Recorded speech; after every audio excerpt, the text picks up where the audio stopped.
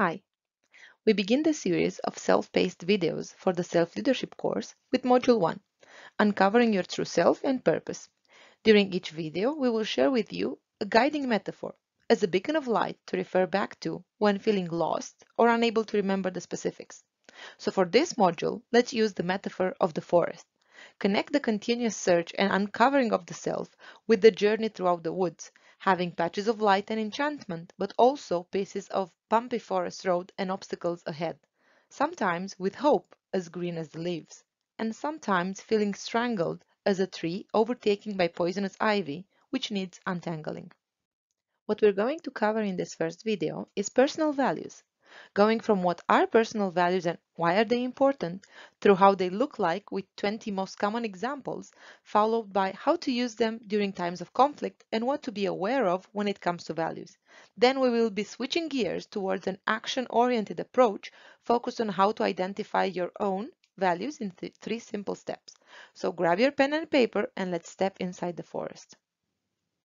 What is a personal value? Personal values are how you differentiate between good and bad in your community, culture, or society. They are what you view as the ideal standards of behavior, like patience or honesty. You probably have some guiding principles in your life that inform your decision making, your goal setting, and your overall disposition. These are probably your core values. Your personal value system is the accumulation of all these personal values that you hold. Together, they shape the way that you interact with the world around you. Most likely, you picked up your values from how and where you were raised.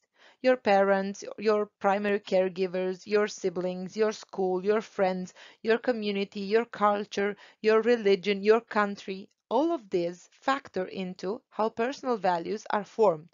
You could refer to values as to what is meaningful to you, or to what makes you feel unsatisfied if they are broken or violated. Common core values are essential to social cohesion, but they can also cause discontent. These differences in values might be strong enough to cause friction or even out in the open conflict. You might wonder which are some examples of core values so you know what they look like. We've listed just a few of the most common 20 values, such as respect, gratitude, happiness, integrity, adaptability, courage, family, simplicity, and the list can go on. Seeing how personal values can hold such a significance in our day-to-day life, it is equally important to know what to be aware of when considering them. Although your core values may be fairly stable, it might surprise you to know that your values change and evolve. Personal values are constantly changing. This is why it's important to understand your own personal value system and to check in with your values regularly. Through self-reflection and self-examination, you might find certain values are holding you back or hurting you and your relationships. For example, values around money and status that once seemed compelling may stop being helpful if you realize that you are still seeking satisfaction somewhere else. Once you're aware of them, you can consider whether they still matter to you. You may find that you need to change or reframe them so they are more helpful and less harmful in your life. Or if the values still hold true, you can change your life to honor the values that matter. You can learn a lot about your values by paying attention to what irritates you. Maybe a movie character rubs you the wrong way. Maybe someone in your life upsets you. Or maybe you found a task frustrating. Your anger might be rooted in a contradiction of your values. Also, sometimes we hold values that seem right but haven't been tested. For example, before you have children, you might think that you value order and predictability. 2 kids later, you might realize that other values like laughter, flexibility, or creative expression matter to you far more. Now that we know what personal values are and what is their significance, let's see how we could use them in specific situations, like during conflict. Conflicts are not only external self to others interactions, but also internal self to self interactions that don't function properly and block us from taking the actions we wish for.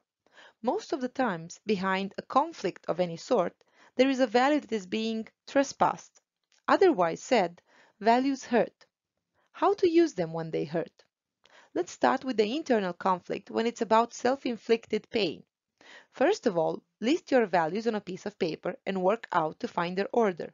You will soon see what seems like competing values, which are conflicting one another. You can choose wisely which one to honor first while not forgetting about the other one, which will wait for its turn to come. This way, you make an assumed decision based on your needs for that moment, ending the internal conflict of values. When it comes to external conflicts or outside inflicted pain, you need not only to list your values, but also the ones of the other side. You don't need to order them anymore, as it will become easily clear which values you possess are butting heads as opposites with the values of the other side. At that moment, you will have the option to choose an alternative path that honors both values at the same time or both values in sequence. This way, you can end an external conflict of values. We've spoken a bit about what personal values are, and you must be wondering by now, which ones are my values?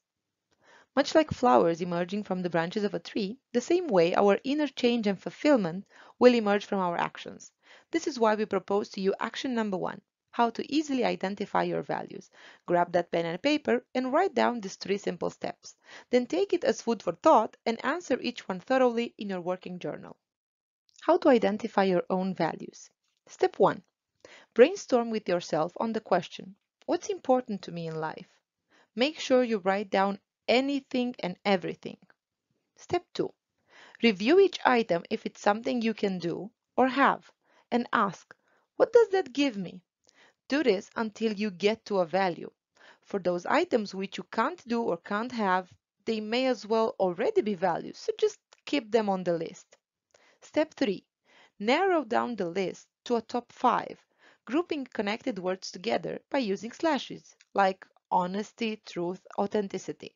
Make sure you put the most important words at the front, ranking these values.